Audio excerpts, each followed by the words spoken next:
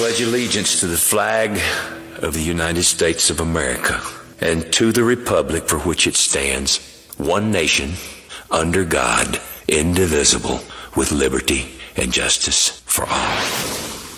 Welcome to the Vietnam Veterans News Podcast. News of interest about Vietnam veterans from a Vietnam veteran. Now, here's your host, Mac Payne.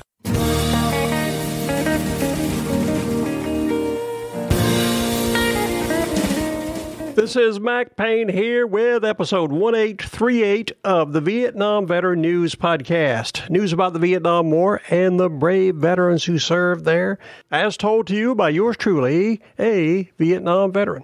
In this episode, I'm going to share with you a feel-good story. Not only is it a feel-good story, but also it is a verification story. This story will help verify an assertion I frequently make on this podcast. The Vietnam veteran generation is as great as any that ever heeded the call of duty from its country. We served our country over there in Vietnam in a difficult situation. When we came home, we were older, wiser, stronger, and better able to deal with adversities than our non-Vietnam veteran contemporaries. And we continued serving our country in a wide array of pursuits. The Vietnam veterans just keep on proving that year after year. The reason I call it a feel-good story, in addition to being a verification story, is that it talks about two Vietnam veterans who finally, after 50 years, have gotten together in person to talk over old times. This is a wonderful thing to do. I encourage every Vietnam veteran to reach out to some of your old buddies from Vietnam and get in touch with them. You'd be amazed at how much you would enjoy it. I had that experience myself not long ago. I got to meet up with two of my good buddies from A Battery, 4th of the 77th Field Artillery, ARA, in the 101st Airborne Division. I had not seen either of these two gentlemen for 50-plus years. The one big thing that hit me right in the face was how old they looked compared to me. I couldn't believe they were so old. Just kidding. A lot can happen to a person in 50 years, age-wise, including myself. I'm sure I looked a little older to those guys. It'd only been 50 years. The story I'm going to share with you that puts all this together comes from Middleburg, New York. The story appeared in the Times Herald-Record newspaper up there. It was titled, Vietnam Combat Buddies Reconstruct Half a Century Later in Wurtsboro. Wurtsboro is like a little subdivision of Middletown, New York. Just for your information, Middletown sits about 20-25 miles due west of Newburgh, New York. You probably are well aware that there's some guys over in Newburgh that build custom motorcycles. Their place is known as Orange County something. They build motorcycles over there. So now you know where Middletown, New York is, not too far from the big custom motorcycle place over there. This story was written and submitted by none other than Rachel Ettlinger, a writer for the Times Herald. She did a great job. That's another reason I'm sharing this story with you. Sit back and relax as you hear about how two Vietnam veterans got together years later, one from New York State, the other one from Mississippi. It was a big deal to these two guys, which you're going to find out. Let's take a look at it. Dateline, Wurtsboro, New York. Al Bedford, 77, of the village, and his combat buddy Leroy Bledsoe, 73, of Hickory Flat, Mississippi, met up for the first time in 52 years this week. By the way, Hickory Flat, Mississippi, is just a few miles southeast of Memphis, Tennessee, up there in North Mississippi.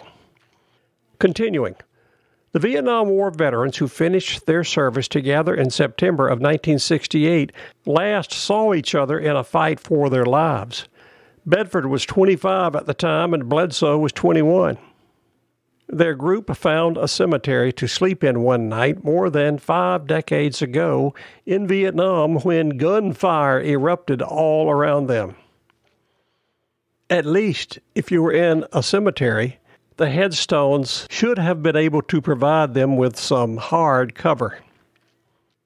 Continuing, Bedford said, "We didn't think we were going to see daylight, but," Bledsoe added, "we ended up building a bond." Many times that will happen when you're sleeping in a cemetery and suddenly you're attacked by the NVA. That can be extremely bonding. Continuing, the two have spent this last week going out to dinner, reminiscing about their time serving their country, the good, the bad, and the ugly, and catching up on the time they missed out together.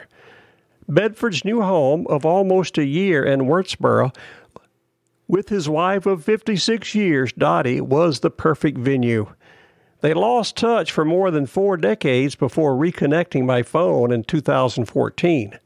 A service that helps bring veterans of foreign wars back in touch with their combat buddies brought the two together. I'm guessing that service was made possible by the VFW. Continuing. For nearly 6 years, the former artilleryman talked on the phone regularly, frequently discussing the meeting up, but never acting on it. Finally, Bledsoe said to H with it. He went ahead and booked his ticket. A war did not stop them before. A pandemic wasn't going to stop them now. Bedford went to the Stewart International Airport in New Windsor with his neighbor Jim Ryan, an Iraq War veteran, to pick up Bledsoe for their reunion on Monday. By the way, the Stewart International Airport is about 20 miles due east of Middletown, right near Newburgh, where they make those custom motorcycles.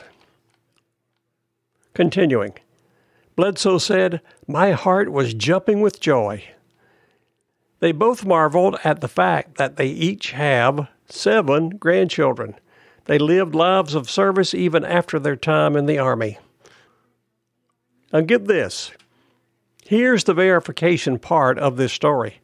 Bledsoe was a firefighter for more than 4 decades before retiring years back. Bedford, a longtime Staten Island resident before moving to the Mid-Hudson a year ago, worked for the New York City Sanitation Department for decades before retiring in the mid-1990s. Bledsoe said, "He's just as close to me as my brother is." The 2 men who once nearly lost their lives trying to clear an M60 machine gun are now lounging on the couch. It's an activity they much prefer now. It allows them the time to share half a century worth of memories with a long-distanced best friend. What a story, what a story. I know exactly how those guys felt. It felt the same way to me when I ran into my 2 good buddies, Brock Wells and none other than Rick Scruggs. Got to talk about things that happened 50 years ago. It's amazing how you can reconnect instantly after 50 years. There's something else I'll guarantee you is this. Bledsoe worked as a fireman for 4 decades. Bedford worked in the New York City Sanitation Department for decades, and this is the guarantee. They did an outstanding job at their work because, as I've said many times earlier, when the Vietnam veterans came home, they were older, they were wiser, they were stronger, and they were better able to deal with adversities than their non-Vietnam veteran contemporaries. Can you imagine the adversity and challenge of having to fix a jammed M60 machine gun in the middle of a battle? That'll give you lots of wisdom. That's why I say this generation is as great as any that heeded the call of duty from its country. It was a tough time over there in Vietnam, and most all of these veterans, when they came home, they didn't come home and enjoy a big barbecue or a parade in their honor. No, they were abused verbally and sometimes physically by a misguided group of anti-war protesters. Most of the veterans coming home tried to ignore it and just get home and see their families and get on with their lives. Not all of them did that, though. Melvin Page of Kingston, Tennessee, didn't do that. When he was coming back through the airport in San Francisco, he and his 2 Marine buddies he was traveling with were accosted by a group of anti-war protesters. They started doing vile things to Melvin and his 2 Marine buddies, saying bad things about them, spitting on them, and threatening them. Unfortunately, they picked on the wrong veterans.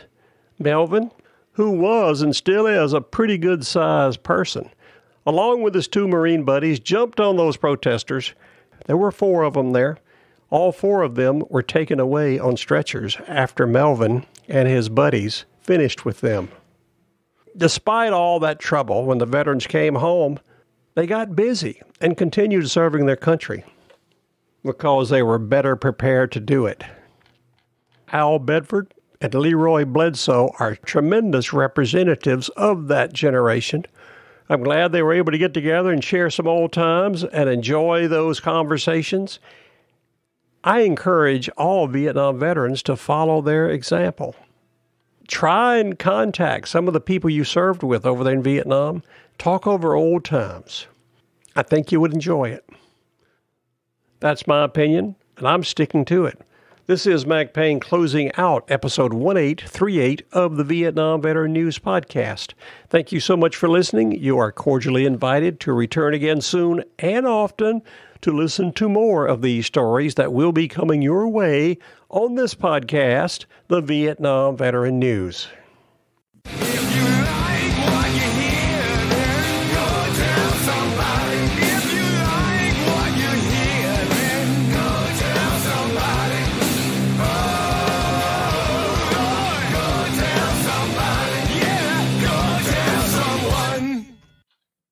How about that? Ain't that a mess?